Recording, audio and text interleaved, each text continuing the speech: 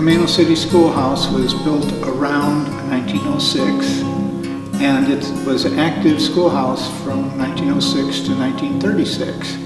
And then it was sold to the fire department, and they used it for storage until we purchased it from them in 2012. And for the last 6.5 years, we've been working on improving it, making it a usable year-round. We've got a new heating system that was donated. We've got the floors refinished. We've got the blackboards uncovered. The old bell that we have here that was found in the basement of the Camano Chapel is soon to be put back up on the top of the schoolhouse. So we're very excited about that, and that'll really top it off. The old picture up here that you can see on the wall, you can see the bell that was up there, and soon we'll have it back up there and be ringing the bell for everyone to hear as they drive by the old Camano Schoolhouse.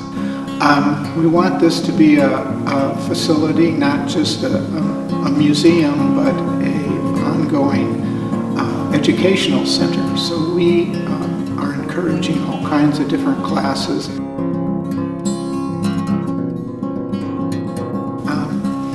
Just this year, we have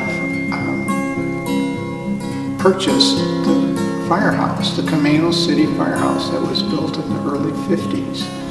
And we bought it because we needed the parking, but we also have the opportunity now to further develop our educational classes and have a museum of Camano history, particularly Camano City history, which was a bustling little community in the beginning of the 1900s.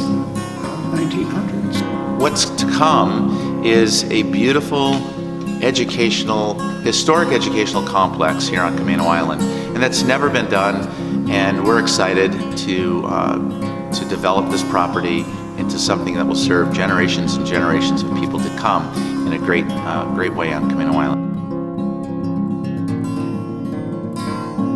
We've been working on making this old school into a new school for all kinds of educational activities for our community. So get your history on and come to the Camano Schoolhouse on Camano Island.